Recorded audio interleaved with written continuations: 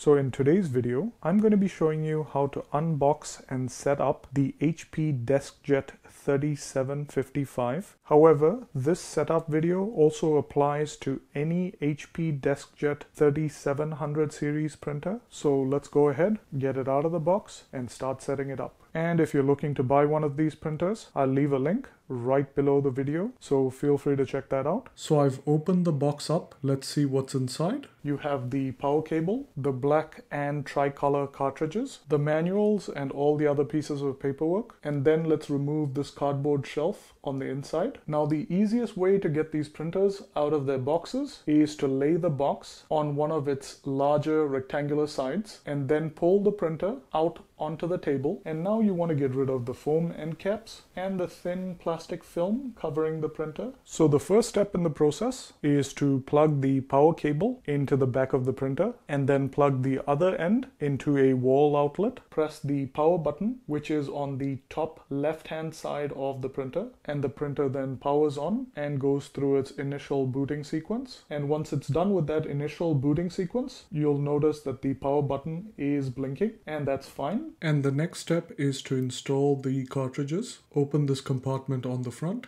and you'll notice that the cartridge tray slides into view. Now I've removed both cartridges from their outer packaging. You also want to remove this piece of protective tape on the print head by pulling on this paper with the HP logo. Do that for both cartridges. And then let's start with the tricolor cartridge. Insert it into the cartridge tray with the electrical contacts facing inwards and push it in to lock it into place. And let's do the same with the black cartridge, again with the electrical contacts and the print head facing inwards. Insert it into the tray and push it all the way in until it locks into place. Now you can close this compartment, and once you've done this, you'll notice that the power button is not blinking anymore. Next, let's load some paper in the printer. To do that, pull the paper tray upwards and then slant it backwards. And then I'm going to insert some letter-sized paper into the paper tray. Pull this flap forward and then slide the adjustable paper guide all the way to the left. Then insert your paper into the paper tray and slide your paper guide slightly inwards to match the size of your paper. So to begin setting it up on a Windows computer, click on your Start button and then in the search bar on the bottom, search for the word Store.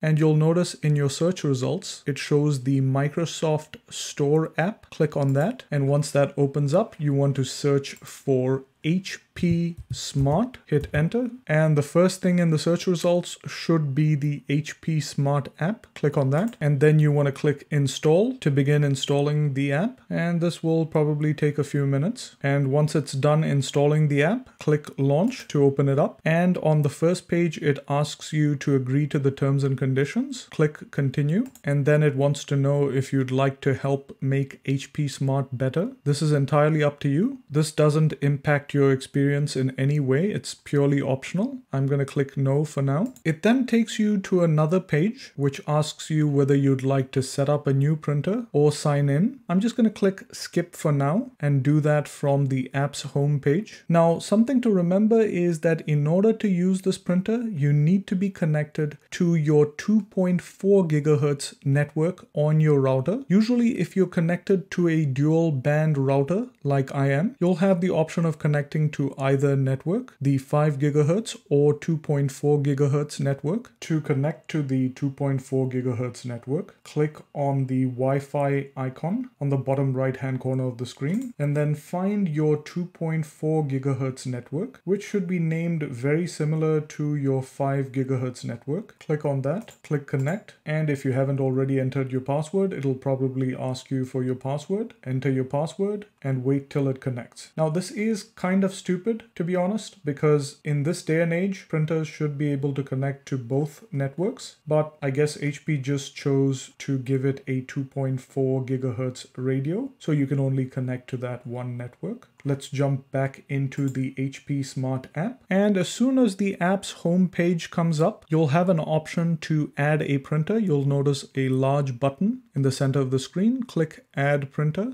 And then it searches for all the nearby HP printers. And you'll notice that the HP DeskJet 3700 series appears on the list. Click Set Up right beneath the title of the printer. And then it says time to connect, set up, and manage your HP printer. Click Continue. Then it asks you whether you'd like to access the Wi-Fi password for your current Wi-Fi network. Now I prefer not to do this because this can be glitchy at times. So click No Thanks and then enter your Wi-Fi password manually. Then click Connect. And after it goes through that initial setup process, it lets you know that the printer is now connected to your Wi-Fi network. Click Continue. And then on the next screen, click Continue again. And on the screen that follows, it asks you to register your product by signing into or creating an HP account. Now, I already have an HP account, but you can always create one if you'd like to. So click Sign In. And once you've signed into your HP account, it says that it is transferring information. And on the screen that follows, it lets you know about HP Instant Ink, which is their ink subscription service. Click Continue. And on the next screen, it again tries its best to get you to sign up for an HP Instant Ink plan. This is entirely up to you. In my case, I'm just going to click No Instant Ink and then click Continue. And it asks you whether you're sure.